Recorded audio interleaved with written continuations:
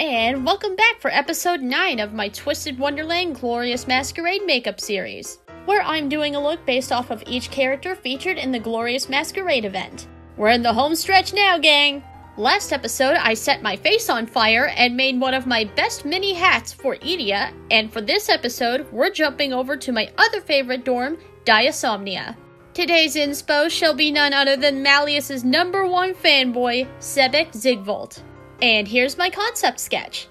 I decided to add color to the negative spaces of the mask so you can actually tell it's filigree and to add more interest, cause the actual mask is just black on black, and that's kinda hard to see, so yeah. Plus it'll match the eyeshadow on the other eye and make it a more cohesive look. Now without further ado, allons-y!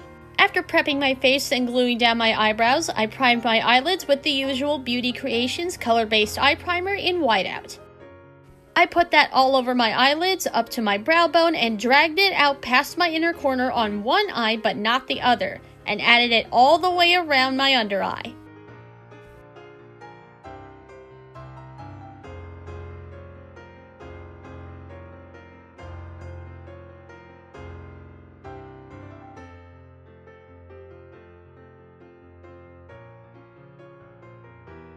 Before you move on, don't forget to add your setting powder barrier.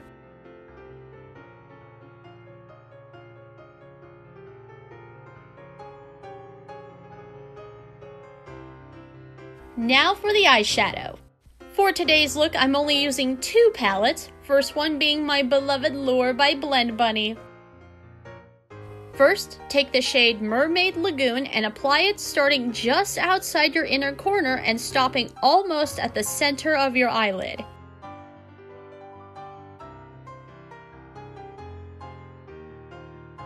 Next, take the shade above it, Seafoam, and add that to the rest of your eye starting from the center and drag it out past your inner corner to create a flat top wing. Don't let it go any lower than the outer corner of your eye.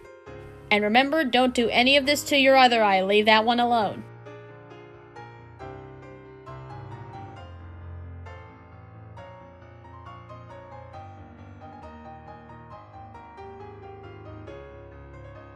Now take a little bit of Uncharted and add that to your inner corner next to Mermaid Lagoon. This will be our transition shade into an even darker color. Now finger blend where all of those colors meet.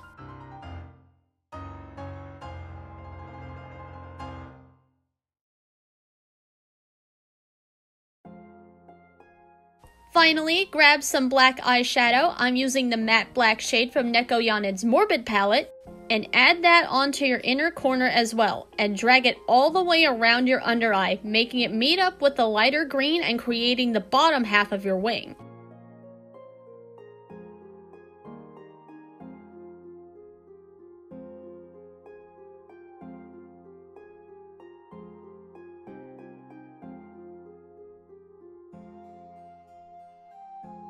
And now for your other eye. Since that half of your face will be covered by the mask, just add the matte black eyeshadow all over it, all the way around. Easy peasy.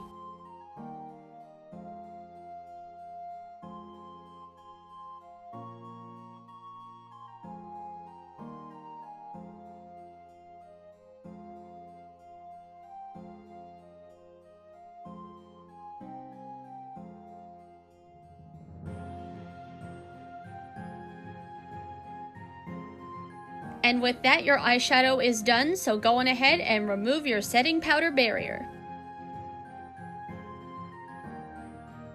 And now to start sketching out the mask. Have your reference image on standby and channel your inner David Bowie to sketch out a gigantic lightning bolt on your face using a detail brush and brown eyeshadow.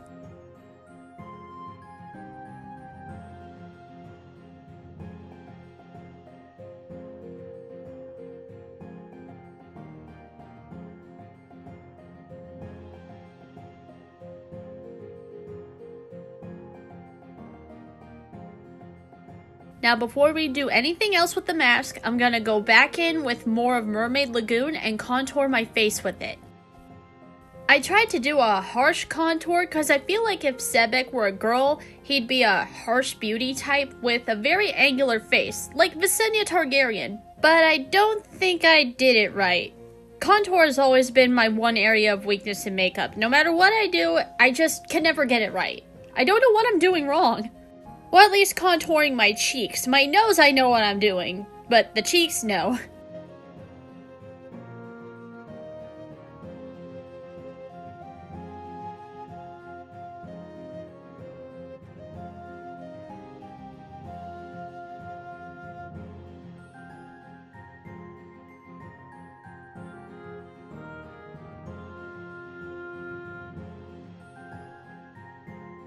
On the one eyebrow the mask wasn't covering, I sketched out a long lightning bolt-shaped eyebrow with sea foam and then went over the sketch and filled it with white Mehron face paint to act as a primer.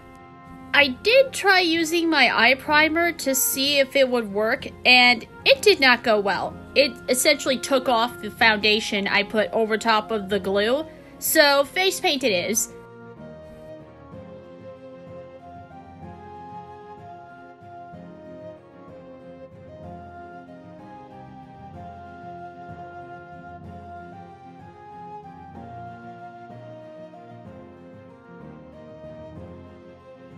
While that was drying down, I went and added some sparkle to the inner corner of my unmasked eye using the lovely green shimmer Folklore from the Lure palette. Why am I doing this now though? It's because I 100% forgot to do it until right then and there. Whoopsie!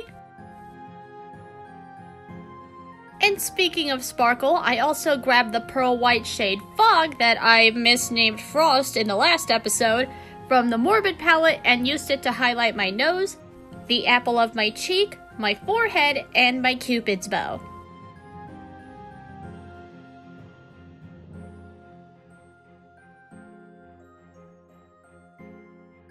And now we come back to the mask. I started adding sea foam all over the top half of the mask, trying my best to stay inside the lines.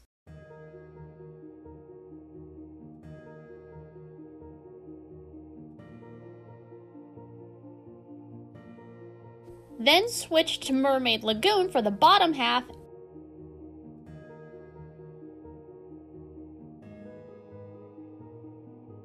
and I also added a teeny bit of Uncharted at the bottom for more depth. Despite getting pretty good coverage the first go around, I did have to go back over all of the colors with an eyeshadow applicator just so that they would show up better.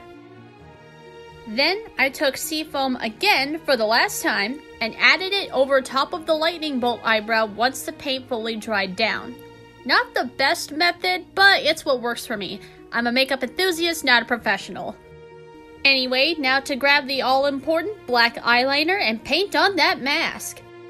Using a detail eyeliner brush, I outlined the whole thing first.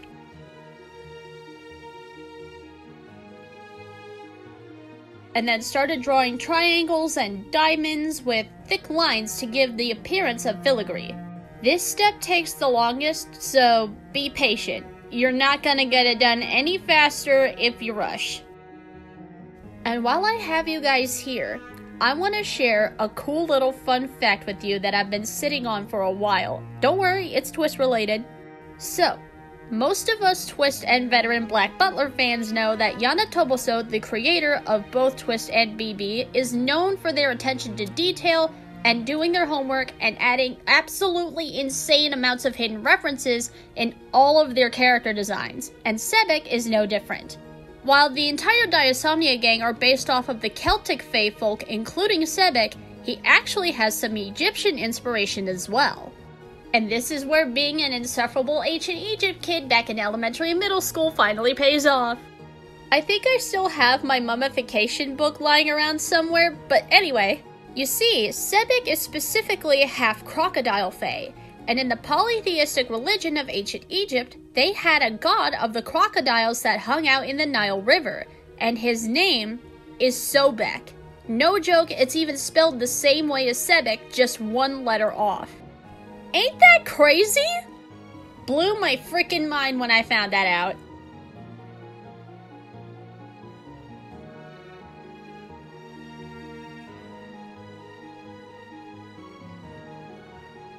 Once the mask completely dries down, get some more of your black eyeliner and line your actual eyes. On your unmasked eye, line it all the way around and create a wing where the black and green meet on your outer corner. Then line your other eye. You don't have to do the wing on the other one if you don't want to. It's not like anybody's gonna see it. And now for the finishing touch, the lipstick. Introducing Black Moon Cosmetics Sinister Satin, Greta. Fun fact, this is the same green lipstick I used for my Dark Mirror cosplay back in the day, if any of you out there remember. Still one of my best cosplays to date, TBH, and this was essentially a closet cosplay. Also, I found out while getting a picture of the lipstick from Black Moon's site to show you guys, since the twister on mine is broken, that Greta has unfortunately been discontinued, and I am not okay.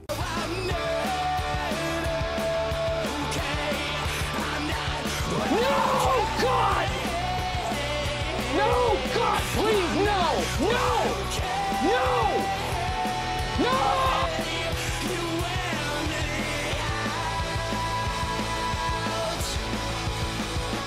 Moving on, I started by taking a face paint detail brush and drawing out the lip shape I wanted, which I was gonna do anyway before I found out the twister was broken, but in order to color in my lips, I had to get a cotton swab and get some of the lipstick on there to apply it.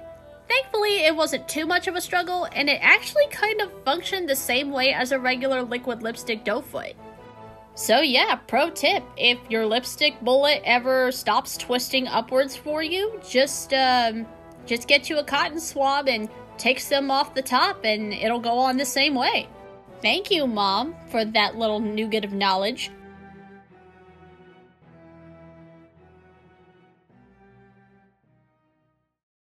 And now, for the final reveal.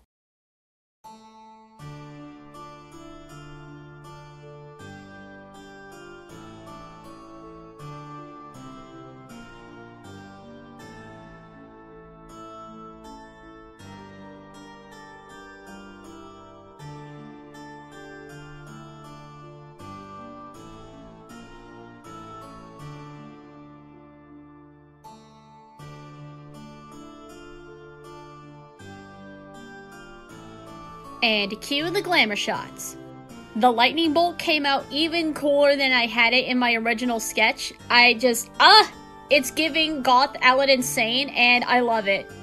I even tried to recreate or do my best to mimic the cover in this last pic right here. I don't know if I nailed it, but I like it, so that's what matters. And we can't forget the obligatory eye close-up. I am so proud of this eyeshadow gradient. Oh, mwah. And with that, Sebek's look is done. Only 2 more to go. Woohoo! I hope you guys enjoyed this one, and come back next time for the penultimate episode where I'll be tackling Silver. But until then, stay twisted.